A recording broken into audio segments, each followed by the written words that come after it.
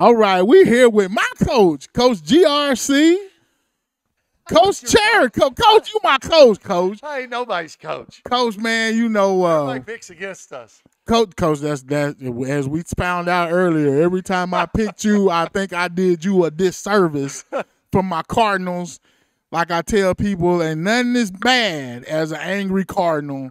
Coach, we angry this season. Coach, they done moved Frederick Douglass into our district. Yep. First of all, let me back up. Coach, how has it been? Your transition here, welcoming you to GRC, coming from the eastern part of Kentucky, state championship. It's been great. Clark County's been good to me. You know, we obviously got to win more games. We got to do a better job coaching. But they've been good to me. It's you know, it's a transition of the number of players and things like that. So, but I've enjoyed it. I've really liked it. Now, I've talked to other coaches before. I even talked to Coach Holcomb, coming from Eastern Kentucky. Yep. How has been your adjustment to the culture here? As far as I know, it's a big difference that he talked about from Eastern Kentucky, you know, coming there, Painesville, where football was pretty much everything. Yeah. To coming here, you know, where do you find that? No, I don't think that it's that big of a switch. Kids want to play for people they like. Kids are more knowledgeable today.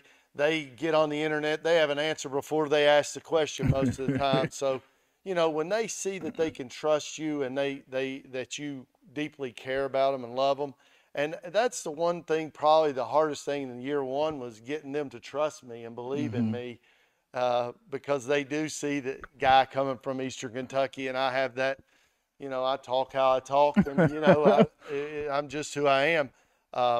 But I came from, my high school was a big school like GRC, not quite as big, but, you know, I'm used to the big things that big schools present. And we just keep everybody marching in the same direction and everybody believing that, hey, we can all be successful playing every sport, playing all the things we do. Okay. Now, last season, you were 7-4. You know, coming into this season, coming into the off season, what were you doing and how were things going this off season as far as getting GRC ready for this upcoming season? Kids have worked hard. You know, my staff's been involved big time through the off season. We were getting kids together at 6 a.m. Since January. So that's a big commitment. When kids get out of bed and school doesn't start till 8:30 and they're in the gym at 6 o'clock in the morning working out weights and, you know, going through drill work and stuff like that. It changes things. But what does that equate on the field? I don't know. But, you know, our kids are working hard and they're doing a really good job. Okay. Now, we got Keelan Washington, a.k.a. Jaws. Yeah. You know, this guy was a legend around these parts in youth league football. He's doing big things for you. He'll be going into, I think, his junior year? Yep. What's your expectations for Keelan and how is he going to help this program? Jaws is a great young man. He's a really good football player, but he's a better young man. And he leads the team by example. He's the hardest worker. He's always putting in the extra reps. I know there's some days I bet he worked out twice a day. He's doing all the things he needs to do to show that he wants to be the guy, right? So, and he's doing that by leading by example. Okay. Now you're losing Tyler Maxwell, who had, you know, great numbers, did big things for you. Yep. How do you replace him in this coming up season?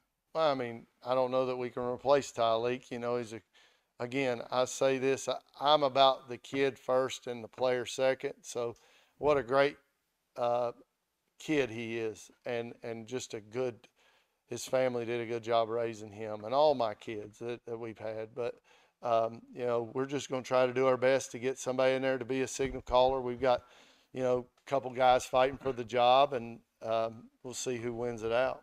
All right, Coach. Now, looking at this upcoming schedule, seems like you got a little homesick just a little bit, Coach. I know you'll be taking a trip to Pine Creek. Yep.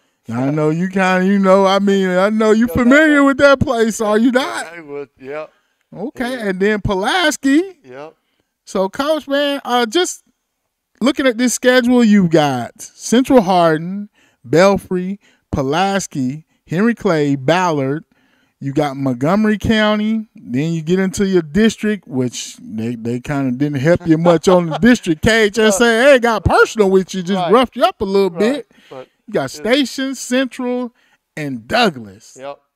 That's quite a gauntlet there, Coach. It is, but you gotta play them all, as they say. You can't win it all without playing them all. So, and the schedule has to be as tough as it can be, and like Coach Hawkins said earlier, is the schedule has to be as tough as it can be to prepare you for a playoff run, to do anything. And 6A football is no joke. At any moment, any team on the schedule or during the playoffs can win, and you got to prepare your team to be hardened to go run that gauntlet. All right, Coach, as you go into the season, what are some of the things that you're not, I don't want to say not concerned with, but what are some of the strengths of your team? And then what are the things that are kind of keeping you up late at night as you get ready for the season? Well, the things that keep me up late at night are Bryan Station, Madison, Frederick Douglass. Those are all the things that keep me up all night. But, the thing that I like about our team is their willingness to absorb coaching and the want to work. And they're not shying away from the hardness that practice is at GRC. And, it's just my style is I believe in working hard, and good things happen. So, and they've accepted that and really taken that and ran. All right, Coach. Well, we look forward to big things out of my GRC Cardinals. Everybody know I love my Cardinals, Coach. I appreciate and that. I still haven't taken in a game at the Starship Enterprise. That is a beautiful facility we have there. Yep. They've done a real good job in Clark County, but for 40 years they didn't have anything. One thing I'm excited about, we've got. I don't know if you follow anything on Twitter. We have our Hall of Fame game we're doing. They just actually opened the Hall of Fame at GRC. Okay. And they inducted some players in basketball season. They're going to induct some players during our Central Hardin game, and we're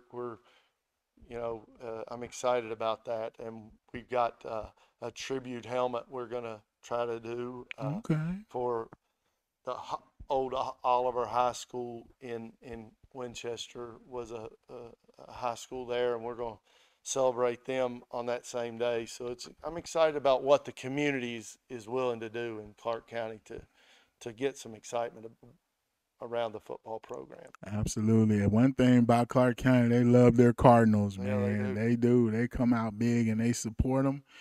Coach, man, is there anything else before we get out of here, Coach?